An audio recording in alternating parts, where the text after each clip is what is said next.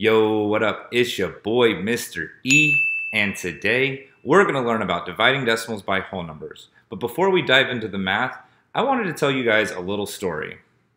Once upon a time, there was a decimal named Danny. And anytime Danny went to any sort of party or get-together, he had to be the life of the party. He was always dancing, acting a fool, getting crazy, and he'd always say, "Raise the roof, raise the roof." And no matter what party, what get-together we were at, Danny would always end up on top of the roof, and he would just be partying and just having such a good time. He was really a party animal, and nothing we could do could stop him or kill his vibe. So, what does this have anything to do with math? Let me explain. First, we're going to learn a little bit about dividing decimals by whole numbers.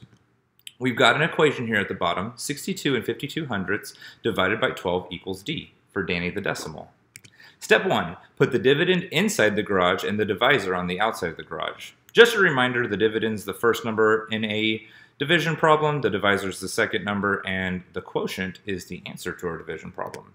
So we're all familiar with this symbol. We've got the dividend on the inside and the divisor on the outside. And no, I see Danny there. How's it going, Danny?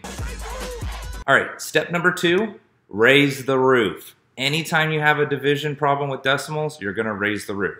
So we're going to draw this arrow. Danny's going to get up on that roof like he always does, and we're going to leave him there for a little while. Don't worry, he's going to be safe. He never gets hurt when he's up on that roof.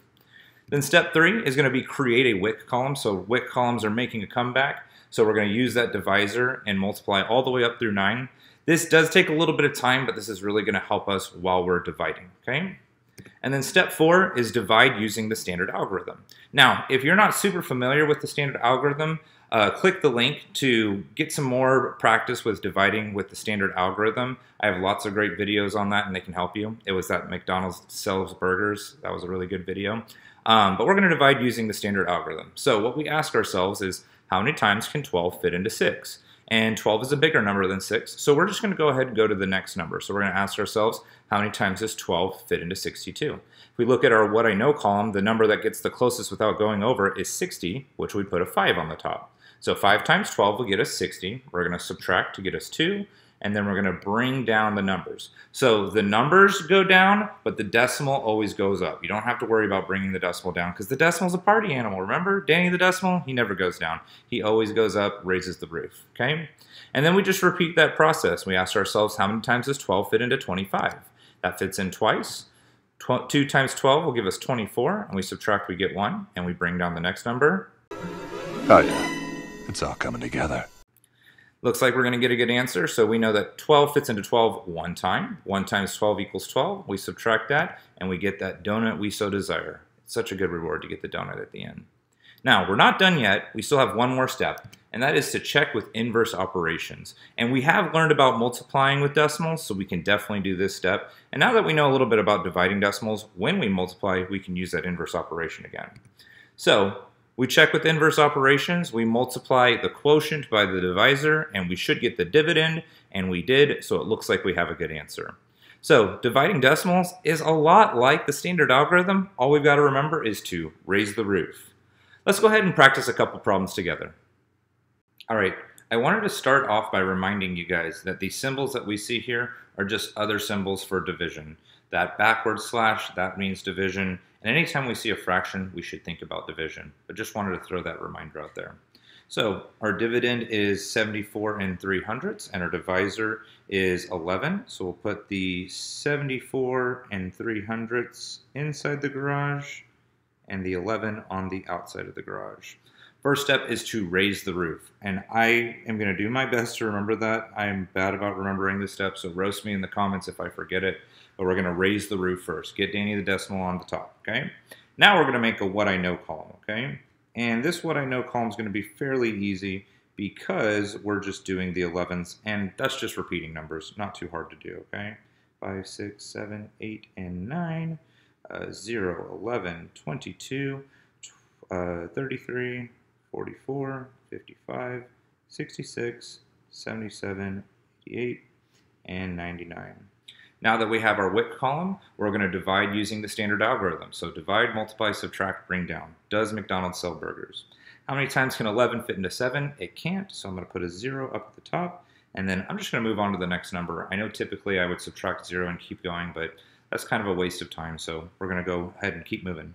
How many times can 11 fit into 74? Well, the closest number we can get to without going over would be 6. So we're going to put a 6 up here on the top. We're going to be subtracting by 66. We got to borrow 1 over here. 14 minus 6 would give us 8. And we can't subtract any further. So now we're going to bring down the next number. Remember, numbers are the only things that can go down. The decimal always goes up. Raise the roof with the decimal. Numbers can drop though, okay? Now we ask ourselves, how many times can 11 fit into 80? 11 can fit into 80 7 times. So that would give us 77. We subtract. We're going to borrow 1 from over here. That'll get us 3. And then we bring down the next number. Oh yeah, it's all coming together now. 11 can fit into 33 3 times. We subtract, and we get that donut we ever so desire. But we're not finished yet. We can always check with inverse operations. So 6 and 73/100 times 11. This is going to be a really easy one because we're just going to kind of repeat the number that we have. Placeholder 0 because we're high quality students. Kind of copy down the next number. When we add those up, it looks like we're going to get a good answer. We're going to scoop 2 times because there's 2 numbers behind the decimal. So scoop, scoop, 74 3/100. That was the dividend we started with, so we have a good answer. Let's go ahead and move on to the next number. So the dividend in a fraction is the top number. So the top number is going to go on the inside, and the bottom number is going to go on the outside. We're going to remember to raise the roof first. I'm so proud of myself for remembering it on both problems. I typically forget this. You'll see when we do this in class. Okay, and then we got to make sure we make our wick column. Okay, 15's a little tougher to do, but I think we can do this. Okay, so it goes all the way up to 9 because we're just using our single digit numbers. Don't have to worry about going 10 or above. So we've got 0, 15, 30, 45, 60, 75, 90, 105, 120, and 135. Just a reminder, if you can't do those in your head like I'm doing, it's always a good idea to do repeated addition off to the side because sometimes these numbers aren't as easy just to add up in your head. All right, so we ask ourselves, how many times can 15 fit into 5? That's a 0.